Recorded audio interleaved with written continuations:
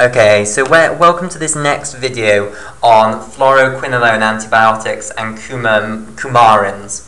Okay, we've discussed the two types of DNA topoisomerase, namely type 1 and type 2 DNA topoisomerases. Type 1 DNA topoisomerases are all very important, but they are not the target for either fluoroquinolones or coumarin antibiotics. Type 2 DNA topoisomerases are the targets. Now, there are many different types of type 2 DNA topoisomerases, and this is where the nomenclature gets awfully confusing. Right, so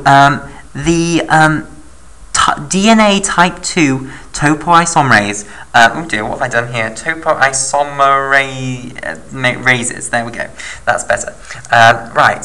So the DNA topoisomerase of the type 2 that is the target for fluoroquinolones and coumarins is an enzyme known as DNA gyrase, okay? And it does exactly what I showed you in the previous video. It has this exact mechanism. All the type 2 DNA topoisomerases work like that. So DNA gyrase is just an example of a type 2 DNA topoisomerase. Confusingly, it has another name.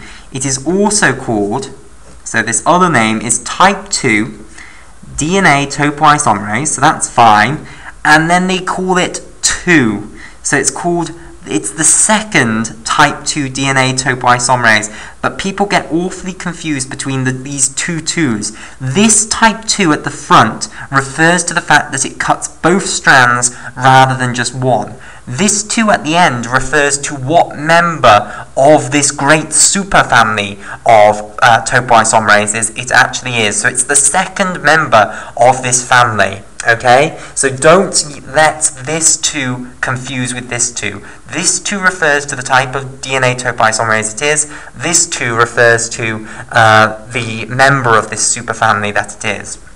Okay, now this is the classical target of fluoroquinolones in classical textbooks, but another target has also been recently found, which is the type 2 DNA topoisomerase 4 enzyme, so the fourth member of this superfamily of topoisomerases.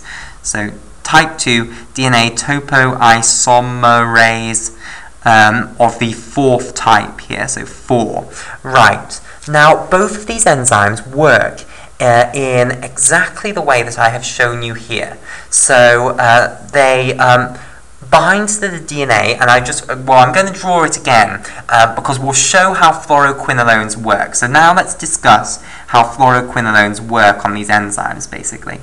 Okay, so both of these enzymes work in this classical way that type 2 DNA topoisomerases work, i.e. they bind to the DNA, they chop both strands, they form this intermediate complex, they then release a twist, and then they religate the DNA together. The way that fluoroquinolones work is that they appear to bind to the type 2 DNA topoisomerase, either of the DNA gyrase type or the type 2 DNA topoisomerase 4. So let me draw the picture again. So let's say here is our DNA.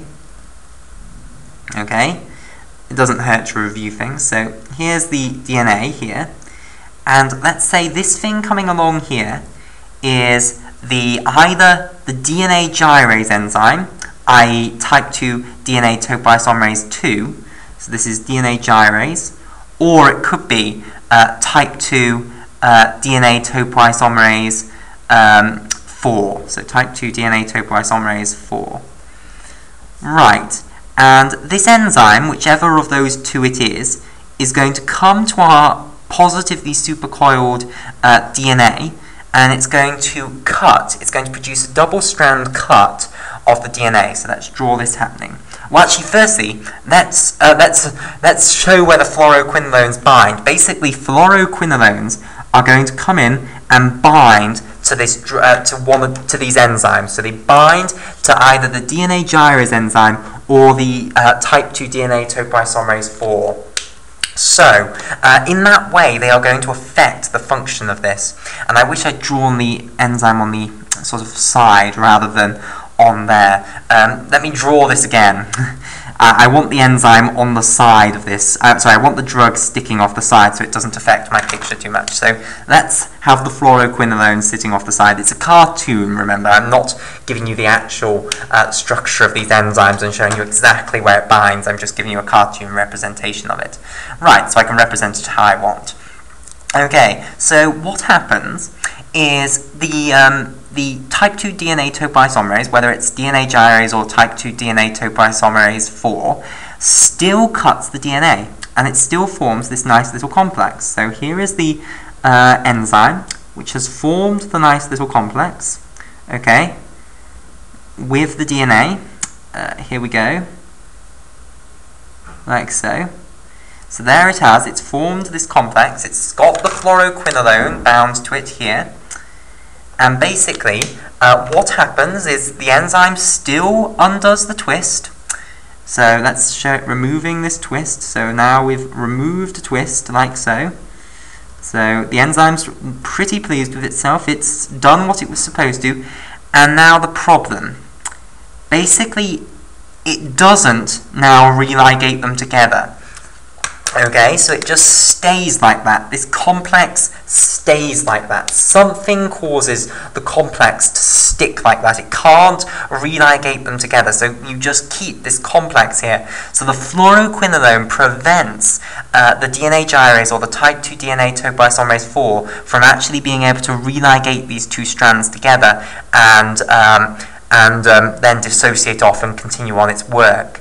Now, this is believed to cause the recruitment of DNA repair mechanisms. So having this continued complex here causes the recruitment of DNA repair mechanisms. So DNA repair mechanisms are recruited, and basically when too much recruitment of the DNA repair mechanisms happens, and let's face it, if the cell is doused in this fluoroquinolone drug, then this is going to be happening all over the place. So you get major recruitment of the DNA repair mechanisms because of this complex here. And basically, when the cell fails to repair the DNA and it gets overstimulated, it's hearing that it's got these problems with its DNA all over the place, and also the fact that if these enzymes are all being taken out, you're getting positive supercoiling all over the place. That's maybe potentially causing the DNA to fragment down. You know, something about this causes DNA repair mechanisms to get out of control, and they start the apoptosis process. So they say, okay, we can't do this, we can't cope anymore, this cell needs to go because it's got major genetic flaws, so it causes the cell to die. And you might ask, well, why on earth would a bacterium have an apoptosis mechanism?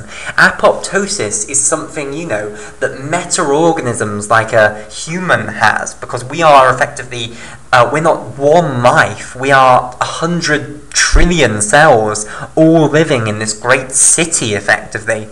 And if one of them starts doing something that's stupid, it needs to kill itself, basically, for the good of the other 100 trillion, basically, so that they can survive, and they're obviously genetically identical to it.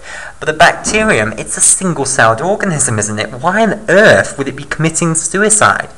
Well, if you think about how bacteria grow, so let's say this is a bacterium, they divide, and they divide, and they divide. So this bacterium is living around loads and loads of other bacterium, and all of these other bacteria, they're genetically identical to it, basically, because they've all come from it. When it divides by mitosis, it divides by asexual reproduction, so it produces genetically identical daughter cells. So if one of them gets some sort of mutation that makes it dangerous, then it's going to activate apoptosis pathways to kill itself, because By killing itself, it is saving all its brothers here, whom are genetically identical to it. So by killing itself, it's effectively saving itself. So that's why bacteria do have an apoptosis mechanism, just like our cells have an apoptosis mechanism. By killing itself, if it gets a dangerous mutation that could end up wiping out all the others, it saves itself, basically, just like in a meta-organism, basically. Okay, so we'll continue this discussion in the next video.